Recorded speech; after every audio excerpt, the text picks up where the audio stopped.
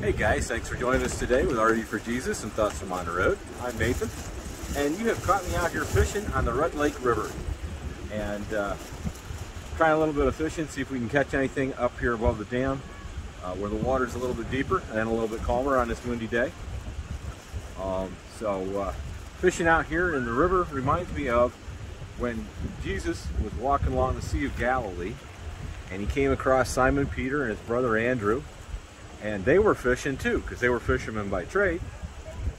And he called out to them, he was asking them to come to be his disciples. And he says, "Come and follow me, and I will make you fishers of men."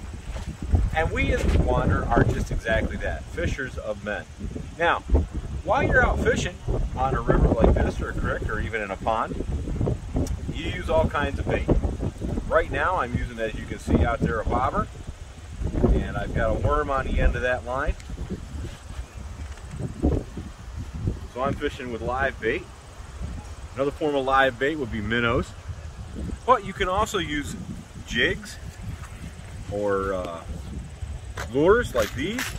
All kinds of different lures depending on the kind of fish you're using or fishing for. I've got some rubber lures over on this side. Even a couple of imitation minnows. And you can also fly fish. I like to fly fish too. On a day like today, you can't fly fish because of the wind, but fly fishing is fun, and you can use flies for fishing. And it all depends on what you're fishing for, and what the weather is, what the season is, and also what they're hungry for. And we'll try to figure that out right now. So as we're out fishing, as we wander with purpose, that purpose being fishing for men, telling others about Jesus Christ and the love he has shown to us by God sending his only begotten Son to the earth to live a perfect life, to die as the penalty for our sins, and all we have to do is ask him and receive him as our Savior. We tell others about God's great love and God's great gift, and the bait that we're using, or what we're using, is God's Word. And God, through the Spirit, speaks to people using his Word. His Word says it will not return unto him void. Now I can reel this line in, and even though I have bait on that hook, I may not get anything. But God's will, God's Word, accomplishes what he wants it to do. And what we have to do is be consistent, be out there and be fishing. And sometimes we have to use different approaches. Sometimes the approach may be live bait, like worms or minnows, or sometimes the approach may be rubber worms or lures or jigs or something like that, depending on what the situation calls for. And so we as Christians have to be prepared, and that's why the Bible tells us to be prepared to give an answer for the hope that lies within us, that we need to study his Word and be prepared to use different approaches with people in sharing God's Word. Sometimes you can share God's Word in a grocery store line while you're waiting for the cashier to ring you through, or ring that next person through. And you're waiting there for the sometimes you can be out here fishing and share God's Word, like we are right now, talking about making people fishers of men. And we can't get disappointed when we're out here fishing, because the Bible talks about, in talking about seed and planting, because that's sort of what we're doing, is we're planting a seed in someone's mind, planting the Word of God in their heart, is that we plant the seed, someone else comes along and water, God brings someone else to come along and water, and then he brings someone else even further down the line to harvest. Because when we're out here in a farming community, and they plant a seed and they don't harvest it the same day. They plant it, they water it, and 3-4 months later they harvest it. So that's how sometimes it works with God's word, that we have to wait and we plant the seed and someone else comes along. But we have to be out there and fishing, planting, showing that bait, that love of God to other people, so that they see, and the way they see it is by our lives. Our lives and the Word of God showing through our lives is the bait that people see. And I use the term bait loosely because I don't want to sound disrespectful to God's Word.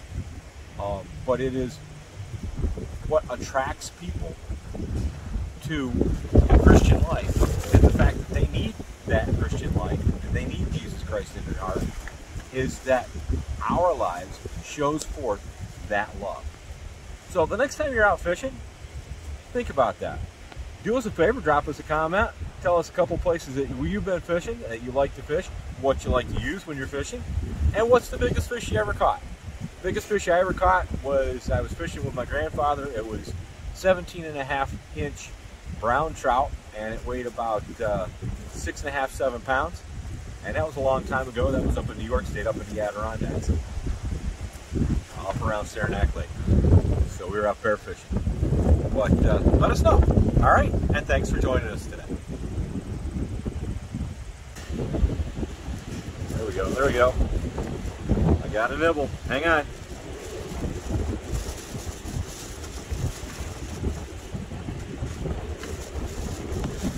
Something's taking it.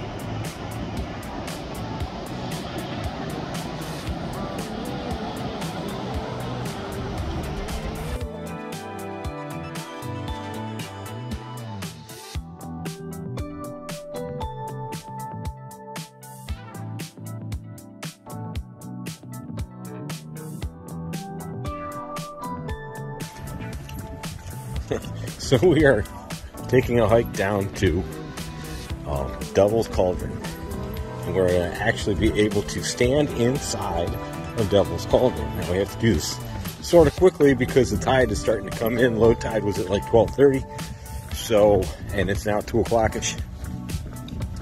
So we're going to come down here and we'll show you some of the walk in along the seashore, and we're going to walk into Devil's Cauldron, take some pictures, and have a good time. One of our adventures for the day.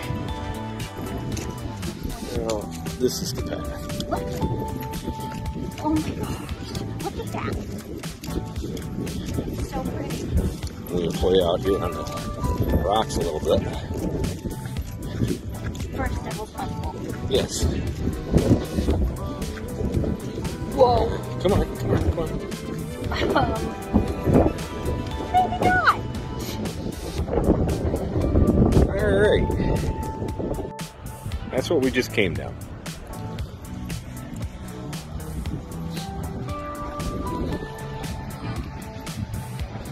Oh my God. Look at that.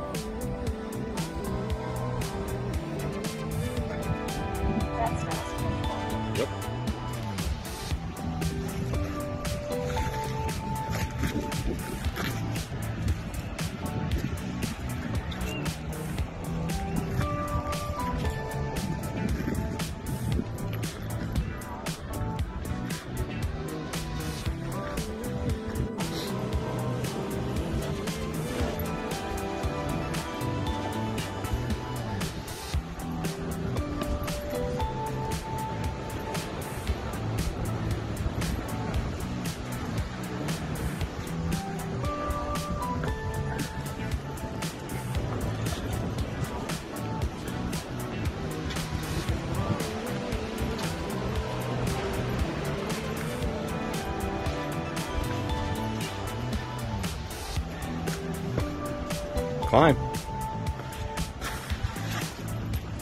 Watch that eel right there.